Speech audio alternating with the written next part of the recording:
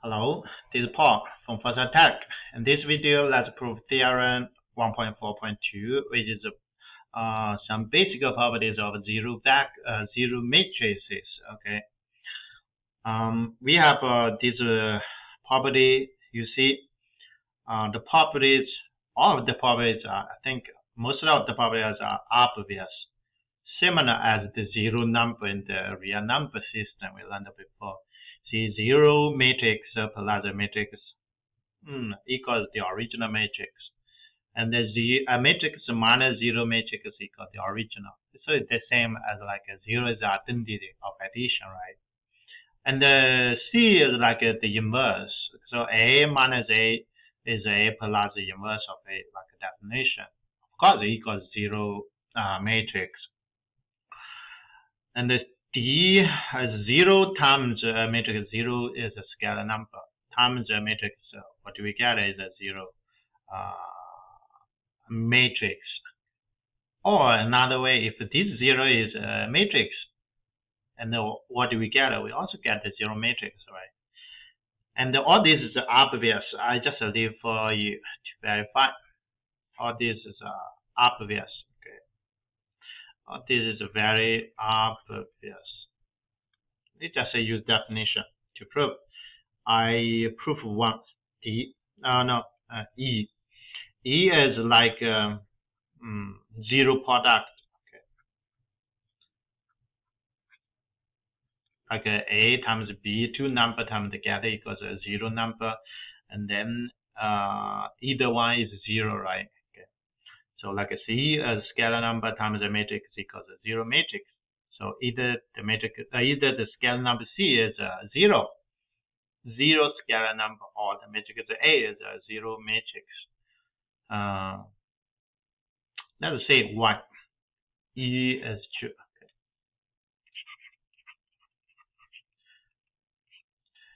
And the E, of course, we should have two cases. Okay, see the first. This is a scalar number. So A is a matrix. That's a matrix scalar multiplication. So this 0, of course, should be a zero matrix. Okay.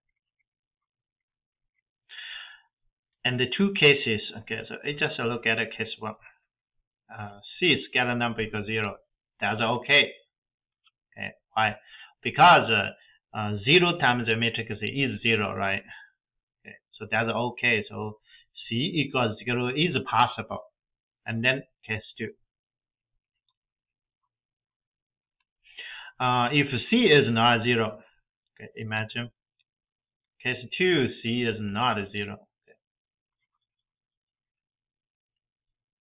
C is not 0, not a 0 scalar number. And then what do we have?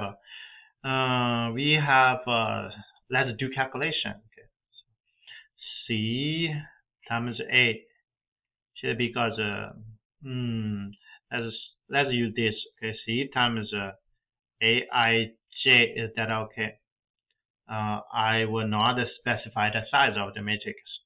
Whatever the general entry of the matrix is Aij. And by the definition, C go inside all the entries. So each entry should be C times Aij. That makes sense, right? And this is a zero matrix. This is a zero matrix. That's zero matrix.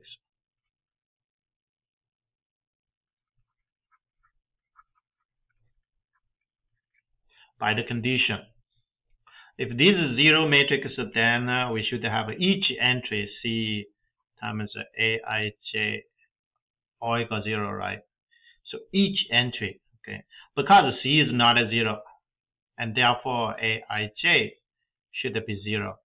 And because Ij is for all the indexes, therefore, see, and that's for all the I and the J. Okay, so therefore we know the matrix A equals Aij should be 0 matrix. So 0 matrix. Yeah, that's the proof. Thank Thank you.